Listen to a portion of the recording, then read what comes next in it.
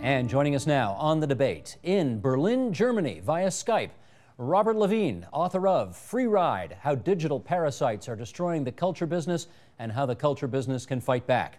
In Chapel Hill, North Carolina, Zeynep Tufekci, professor in the School of Information and Library Sciences at the University of North Carolina. In New York, New York, Clay Shirky, associate professor at the Interactive Telecommunications Program, NYU. In Syracuse, New York, Milton Mueller, professor at the Syracuse University School of Information Studies. And with us here in studio, Ron Diebert, director of the Citizen Lab at the Munk School of Global Affairs, U of T. Great to have so many of the leading luminaries in this game on our program today. And I want to start with you, Clay, because last Friday, Congress, of course, shelved those two controversial bills that have become known as SOPA and PIPA after much protest, including that blackout day that everybody who loves Wikipedia experienced. Question, does that mean your movement has dodged a bullet here? Yeah, I mean, I think we absolutely did dodge a bullet. I think for all the sort of good sense of good feeling after last Wednesday that we'd managed to get these bills essentially tabled in Congress, we nearly lost it. It really took a long time for the community to understand what was coming. And it wasn't until late last fall that people even began to be active on this movement. Those bills were almost, out of committee and passed before we had a chance to say anything about it. So, for all that, as you say, for all that Congress got them tabled, we're also frightened because it was by no means a sure thing that we were going to be able to see that threat off. Ron, does that mean the war is over? Well, we may have dodged a bullet, but I think the tanks are still coming. And most of my panelists, and I know Clay would agree with me as well, that this is one among a sequence of similar bills and legislation, not just in the United States, here in Canada, all over the world. And in fact, it's not just copyright. I mean, we stand on the precipice here of cyberspace really being fundamentally rewritten from the ground up. Not just copyright, lawful access provisions to help with law enforcement and intelligence. There's an arms race in cyberspace. Governments are flexing their muscles. So the whole ecosystem, I believe, is fundamentally transforming. Well, let's keep this military analogy going, shall we? And Milton, I'm going to bring you in at this point. Cory Doctorow, the sci-fi writer and the editor of BoingBoing.com, believes that this fight over copyright is but a minor skirmish in a larger war to come over general-purpose computers and the internet. You think he's right about that bigger concern? Well, he's definitely right that there is a bigger concern about internet governance and how we do it and how to do it in a way that doesn't destroy the internet. But I wouldn't call copyright a minor skirmish. I think it's one of the fundamental skirmishes. It's very deeply embedded in how we use digital objects online. So if you set up an apparatus to block and filter and censor the internet in order to control copyright, a lot of other things fall into the same infrastructure. Zeynep, what's your view on that? Well, I think copyright is a very good example of the problem we're facing, and it's going to be a big problem because what's happened is we've shifted from a world of atoms to a world of bits, and copyright is essentially a balancing act which allows the user to enjoy cultural products while also allowing the company to collect rent from it because the physical objects are not as easily copyable. Now that cultural objects have moved to the world of bits, what we're facing is industries who are refusing to update their business model, and instead of updating their business model, they're trying to create draconian laws to control the users because they can no longer control atoms the way they used to. And that's the fight that's going on, and I think this is just one chapter of it. Robert, in which case, help us understand why the government wants to or has an interest in regulating the internet at all. How come? Well, let me go back for a second. The tanks that you see coming to the internet are coming to defend my human rights. Let me read something from the Universal Declaration of Human Rights. Everyone has the right to protection of the moral and material interests resulting from any scientific, literary, or artistic productions of which he's the author. That's the Universal Declaration of Human Rights. Copyright is a human right. Now, it has to be balanced against other human rights.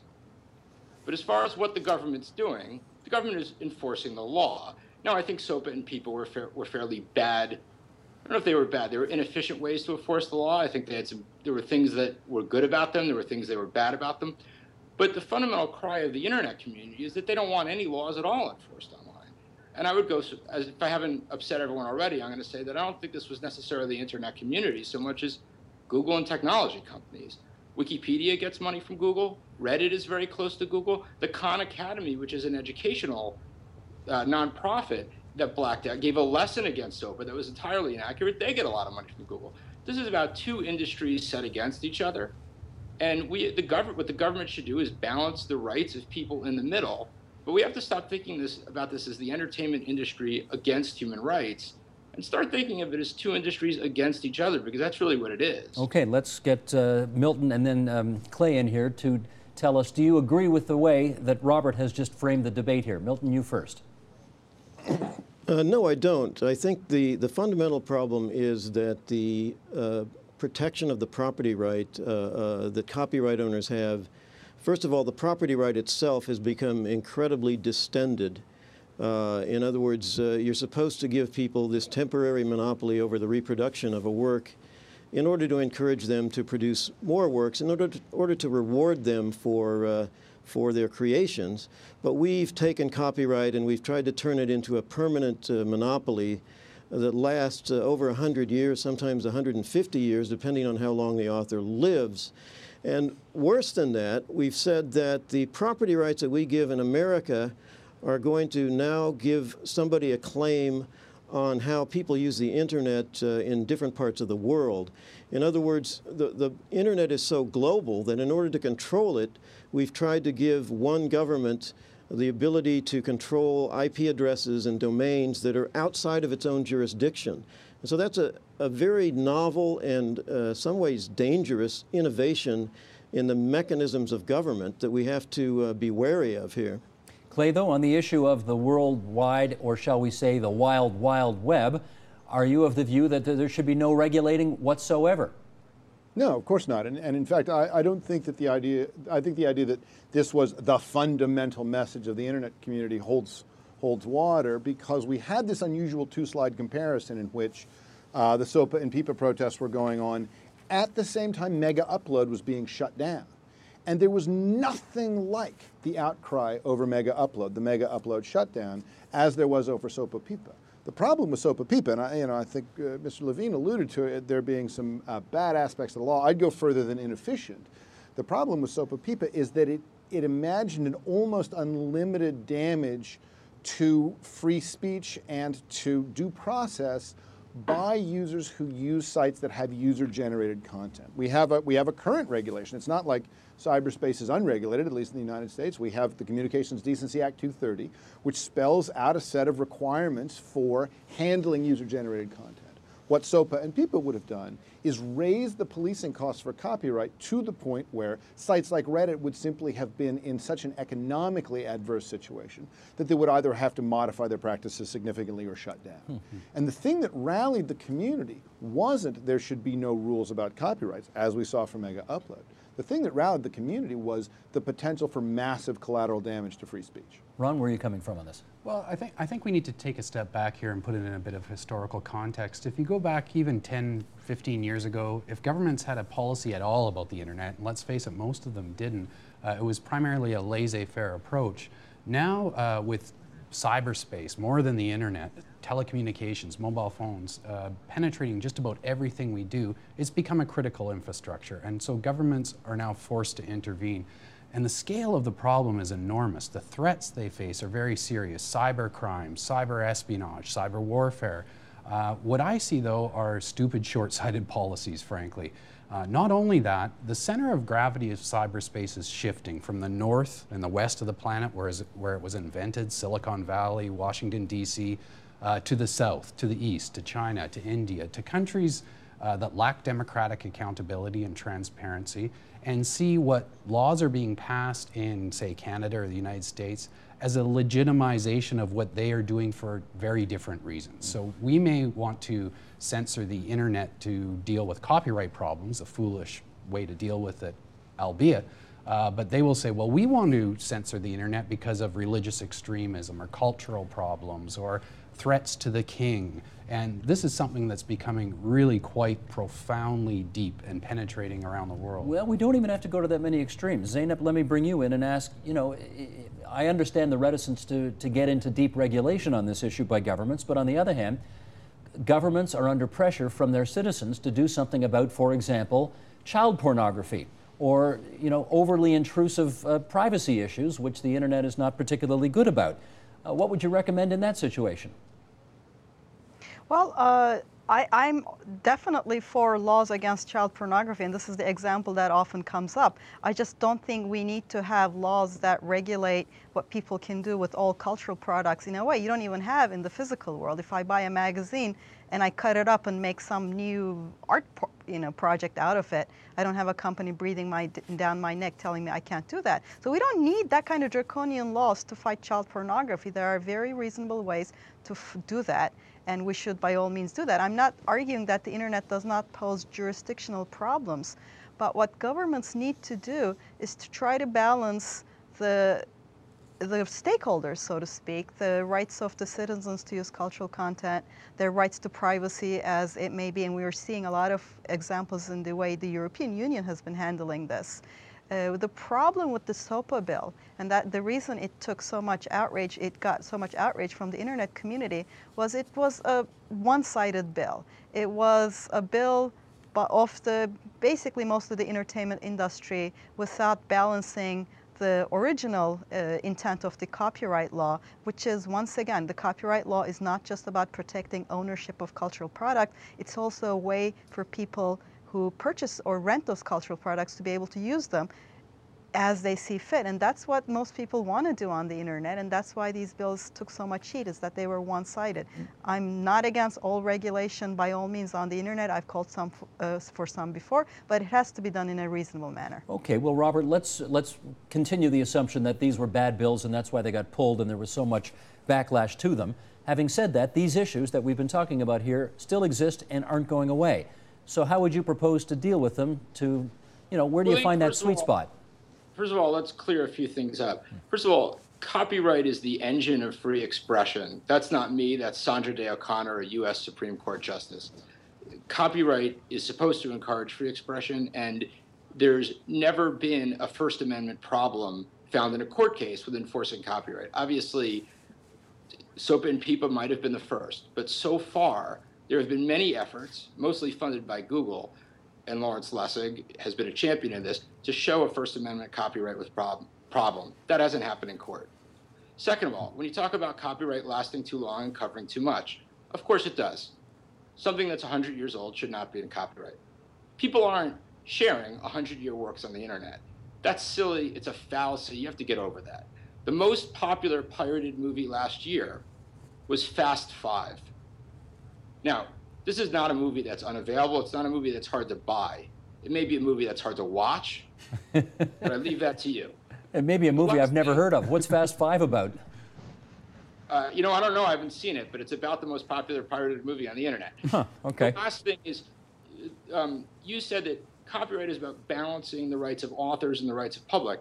And while we're talking about a worldwide regulatory policy, that's a very Anglo-American view. In France and Germany, authors have a moral right to their work. So on one hand, we have people saying, hey, how dare America regulate the world? And the same people use a defense of copyright that is unique to Britain and the US. So if you really want a worldwide policy, you may have to acknowledge that all of continental Europe considers that authors have a moral right to their work. So before we go forward and think up ideas, let's get rid of some of these ridiculous fallacies that have kept us from addressing these issues seriously. Okay, Ron wants a word in here. Well, just a very quick point that we haven't addressed yet. One bad element of both of these bills actually is the way it would download policing functions onto the private sector, a phenomenon known as intermediary liability. It would require the internet service providers, the telecommunication companies, to monitor traffic that goes through their network. And that's not just happening in copyright, it's happening in other areas of internet governance as well. Do they want to do that? Well, they, in fact, some of them actually derive revenue from doing so now. There's a perverse logic being set up where they charge law enforcement access to their data because it costs them money. What it does, however, is it creates a kind of privatization of authority. And it really begins to undercut some of the basic foundational constitutive principles that made the internet great, especially network neutrality. And that's why, for me, this copyright legislation and the issues around copyright are one small element of a bigger piece of a struggle that's going on right now. Clay, that which Rob Levine just said, you want to take a kick at that? Sure. I don't think anybody here is arguing for a single global policy. In fact, I think one of the great strengths of the internet technically is that all kinds of different networks are allowed to interoperate. We're plainly in that world legally, and we're not going to get to a place where there's sort of one world policy. So given that I'm in the United States, I think arguing from an Anglo-American position is the kind of regulatory framework that I want to see, not for the whole world. Don't want to be a cultural imperialist, but rather for the United States to adopt. And what was so alarming about SOPA and PIPA was precisely this intermediary liability, the idea of a market-based system for going after copyright violators without having due process, the idea of a vigilante clause that allowed ISPs to censor their users without giving those users any recourse to respond. And I'm not proposing that a response to that system be made global. China would never accept our regulations anyway. What I am saying is laws that create that negative an effect on free speech shouldn't be allowed to pass. I mean, it's an interesting thought experiment to think, what would it look like if the entertainment industry came forth with a proposed bill that balanced property rights and respect for free speech? It's just that these weren't those bills. Why do you look so irritated, Well, Ron? just a comment about global standards and regulation. Those of us Canadians on the other side of the U.S. Patriot Act provisions, to which our data is actually subject, realize that there are international regulations that need to be dealt with here. I mean, it's okay to talk about it just in the domestic U.S. context, but really we need to address this on a global level. Okay, Milton, let me ask you to come in at this point then and answer this. Do we just assume that if we leave the internet alone and allow it to regulate itself, that it will eventually find its own way, find its own mores, its own values upon which most people who use it will agree? Yes, I think pretty much you need to create a new, more globalized, more relaxed and networked legal framework for the internet because of the problem of sovereignty and the problem of fragmenting and partitioning the internet along national lines. To respond to something Dybert said, it's true that there is a disturbing kind of privatization of the rulemaking and enforcement functions going on, but it's also true that that is in fact, there's a very good reason why that's happening. And that is because you can either have the sovereigns get together and form some international treaty, which when you're dealing with countries as diverse as China, India, and the United States is going to be very problematic, or you can have some kind of delegation of authority to the private actors and try to put the proper incentives on them to behave in a way that preserves the freedom of the internet while responding to some of the problems. So if you look at the way we have successfully dealt with some of the problems, such as child pornography, you can see a lot of delegation to private actors, a lot of crowdsourcing of the identification of the illegal sites and the attempts to remove them. And I think we need to move more in that direction than we do to reassert some kind of purely sovereigntist national law. Okay, Zainab, your turn. Well, I wanted to say that the discussion shouldn't be about, well, will the internet self-regulate or not? There should really be recognition that now that we've moved into the era of bits where things are easy to copy, it's also on these industries to update their business models rather than try to make felons out of millions of people, which is what they're doing at the moment. And I'm not going to defend that it's okay to pirate everything, but I do need to defend, say, my college students. I'm a college professor, and this is a very widespread practice among college students because they want to share things with their friends, and they do this. And making felons out of every single one of them surely is not the way that this industry sees its future. There might not be a simple solution, there might not be a single solution either, but they have to recognize the reality of easy copyability of bits and come back and adjust in a way that allows them to have a business while allowing people also to use content either for free speech or to let their friends borrow perhaps the way we could with books, or let us do remix tapes we could do with cassettes. Just bring back the kind of rights we did have before in the digital age. And they need to do their part, not just leave it on, well, the governments and the internet should solve our business model problem for us. I'd like to jump in here for a second and Go ahead, just Rob. point out that, you know, so far in the U.S., I'm aware of, I think, only a couple people who have been charged with felonies. You said the government has turned your students into felons. I'd like to know how many college students have been prosecuted for sharing media online. The answer is none. A couple of people were prosecuted who were running for-profit criminal businesses. No one has ever been prosecuted for downloading. They've been sued in civil court. But if you're going to talk about what's going on, you should use the correct terms. Could they be considered felons? It's possible, but they have not been, and the Justice Department guidelines specifically say that's not how those laws are being used. I'm just going to make another point. When you talk about this, you're all talking about, oh, this is, you know, the entertainment industry versus the people. I don't think that's true. One of the reasons we're able to block child porn is because, and thank God for this, no legitimate business has an interest in promoting it. Right. So let's look at why we can't block copyright. A lot of legitimate businesses have an interest in copyright infringement.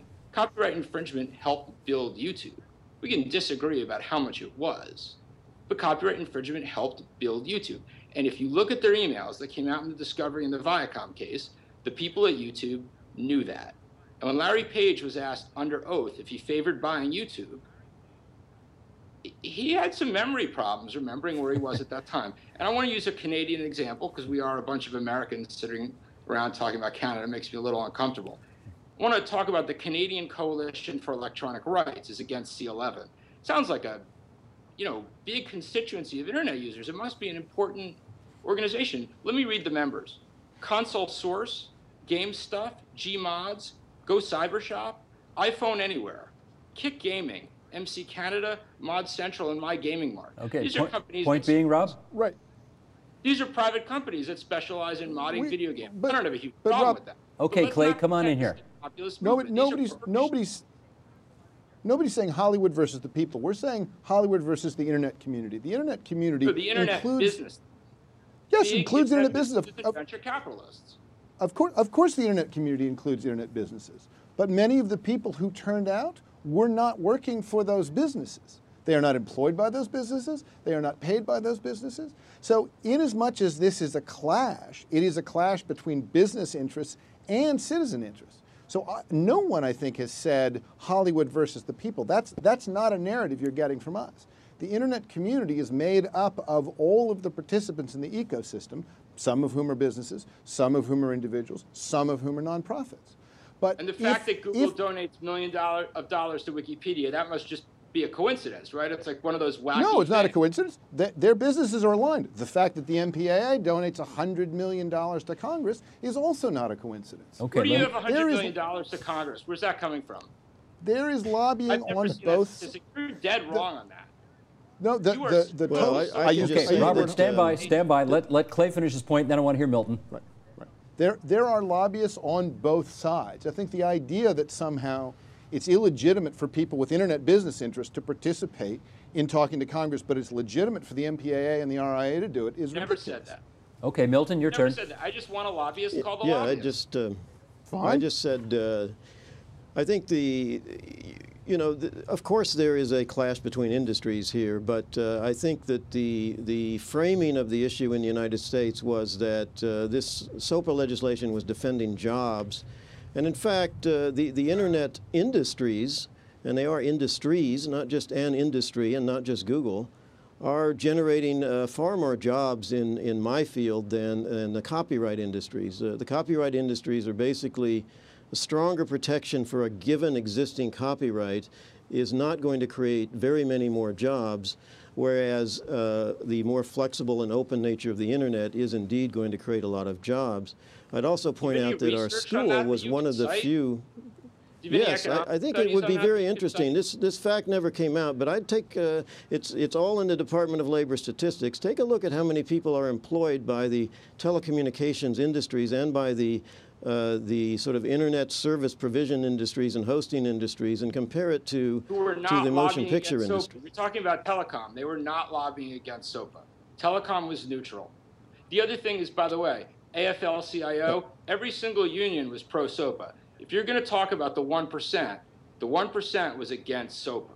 The 99% yes, but only working people. 14% of the American labor force is unionized. The AFL-CIO on these issues and the communication workers of America are well known as being basically company unions that do whatever the lobbyists say on this particular issue. I'm sorry to put it that baldly, but the union position on this didn't have a lot of clout with people who normally pay attention to such things. But the point I was making is that the education sector came out against it, the domain name registration industry came out against it, the technical community, I mean the hardcore standard setters and so on, the people who actually built the internet, all were remarkably unified against it.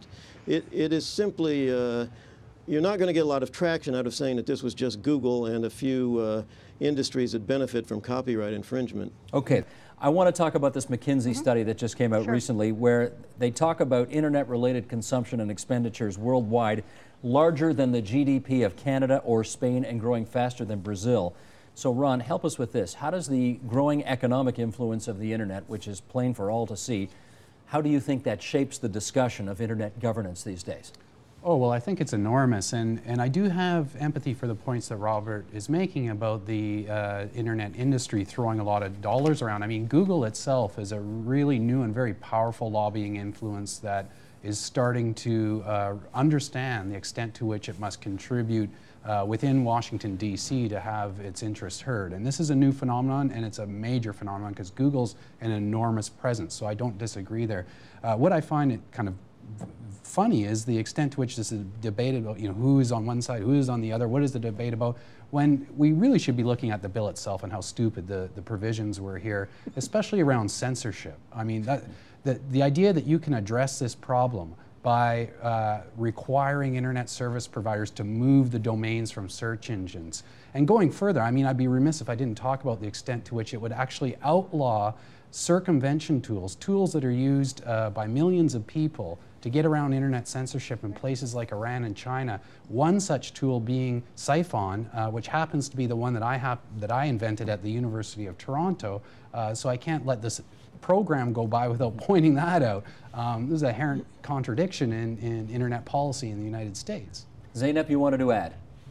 Well, actually, that was the point I was going to make, to put the kind of infrastructure that SOPA required, which would basically make us treat everybody as potential criminals before we let them upload anything, to have the kind of, forget the fact that this is really the wrong way to deal with people, to put that kind of infrastructure, to build it into the backbone of the internet, would make censorship and surveillance much easier in the rest of the world, where it's not just about, which business makes money, but it's about torture and dissent and opposition. So SOPA wasn't, for me, it wasn't just bad idea in terms of how it was implemented in the cultural industries, but I think as it was written, it was a real threat to freedom in all sorts of parts of the world, because the infrastructure it required is very, very dangerous and not healthy at all for any democracy, not ours, not anybody else. Just this week, India, the Indian government, made a request to Facebook, Google, and 21 other companies to remove content that they find culturally offensive in India,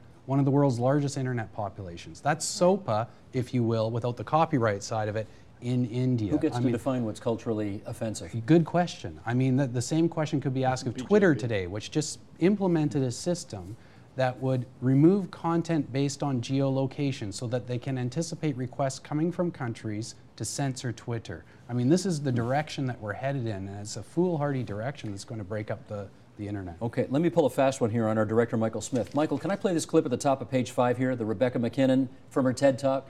Let's roll that. We'll come back and chat. Roll tape, please. But now we have this new layer of private sovereignty in cyberspace, and their decisions about software coding, engineering, design, terms of service all act as a kind of law that shapes what we can and cannot do with our digital lives.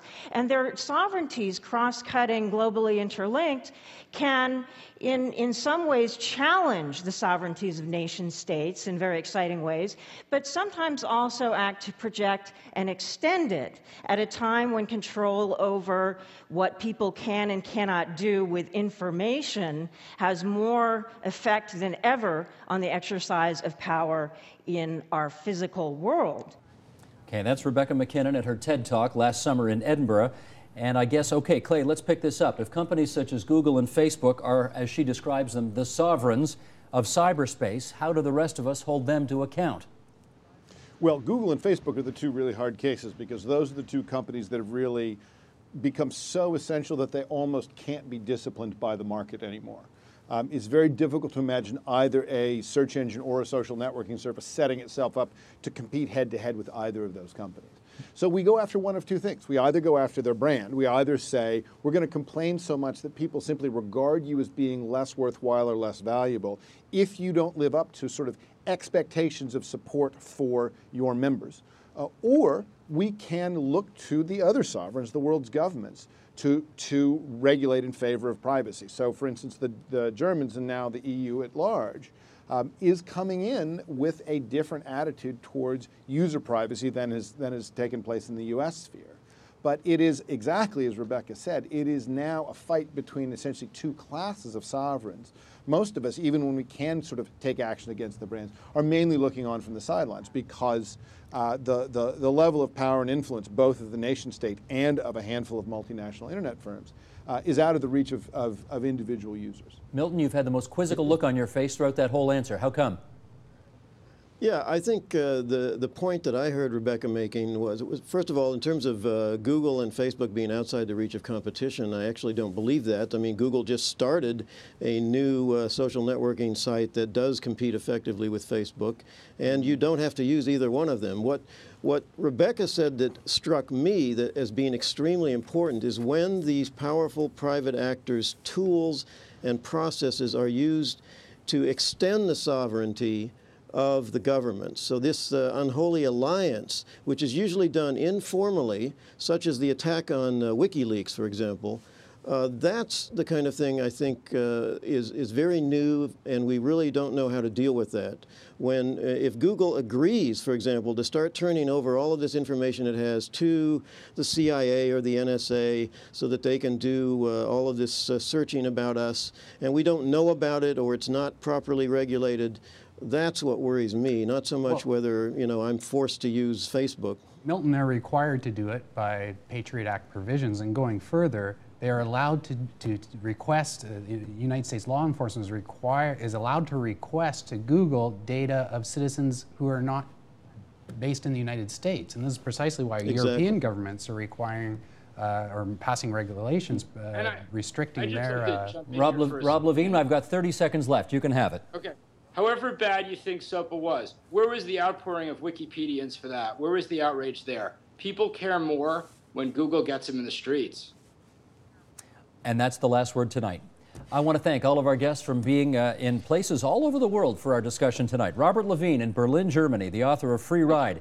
Zeynep Tufekci, Chapel Hill, North Carolina at UNC. Clay Shirky at NYU in New York City. Thanks a lot, Clay. Milton Mueller in Syracuse, New York at the School of Information at Syracuse University. Ron Diebert, Citizen Lab at the Munk School here at the U of T. Thanks so much, everybody. Appreciate your participation tonight. Support Ontario's public television. Donate at tvo.org.